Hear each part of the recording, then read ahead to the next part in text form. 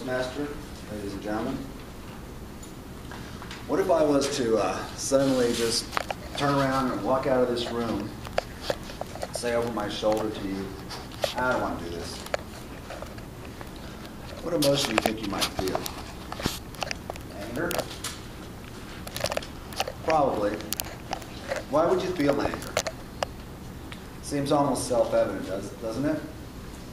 But since this is a topic on emotions, let's go a little deeper.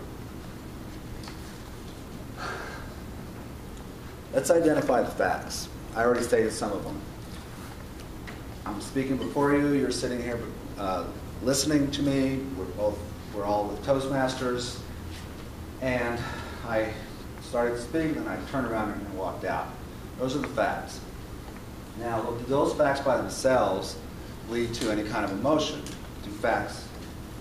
No. Facts by themselves don't lead to emotions. What's required is an evaluation of the facts according to our values. Now, we all share certain values. We want to improve ourselves, make ourselves better people through learning how to speak.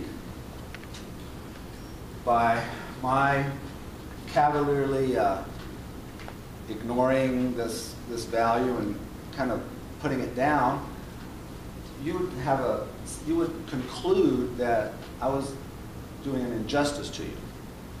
And once you make that conclusion, then you would automatically feel the emotion.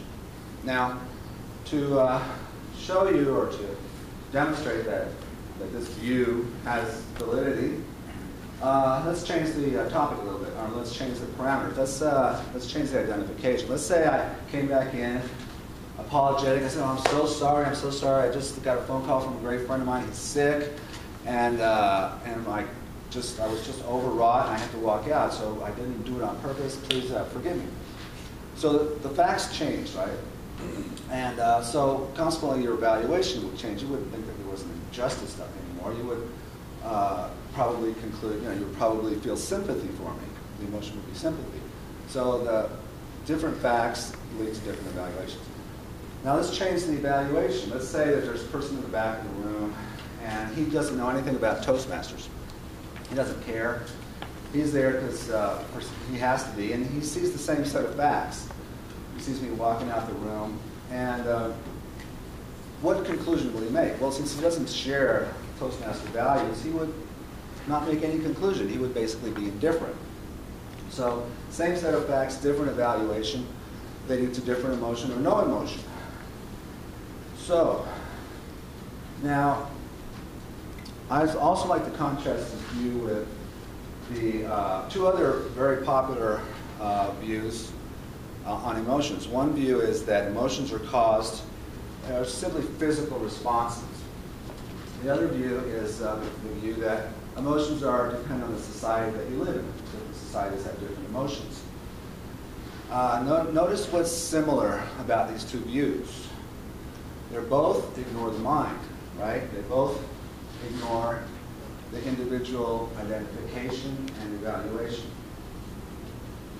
Now, emotions seem mysterious, and they're misunderstood, and I think there's a very good reason for that.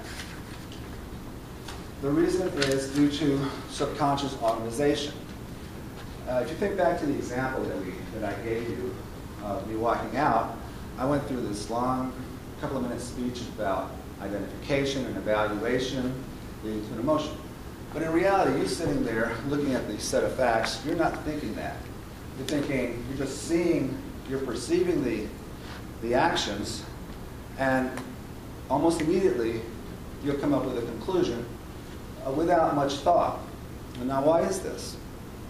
Because in order to identify and evaluate an object or an event, even a simple one like that, requires an enormous amount of knowledge. And this knowledge, if you try to hold it in your conscious mind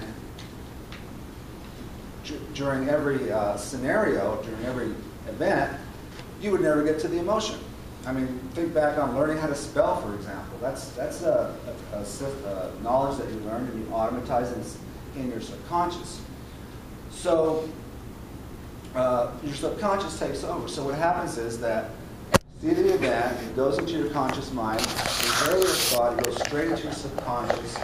These are based on similar experiences that you've automatized in the past, and you feel the emotions. So this is why some people, when they walk, they may experience emotions that they don't understand. For example, they may be walking down the street and suddenly feel anxiety, and they don't know why.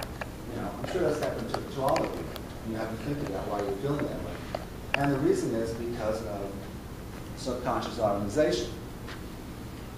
So, in conclusion, I would like to say I'm not a psychologist, but you all have before you your own emotions which you can introspect and see for yourself. And next time you feel an emotion that you don't understand, just take some time to work at it and identify the facts and the evaluations that led up to the emotions. If you do this, you'll understand yourself a lot better, and you'll learn to correct thinking errors that can lead to inappropriate emotions and actions. Thank you.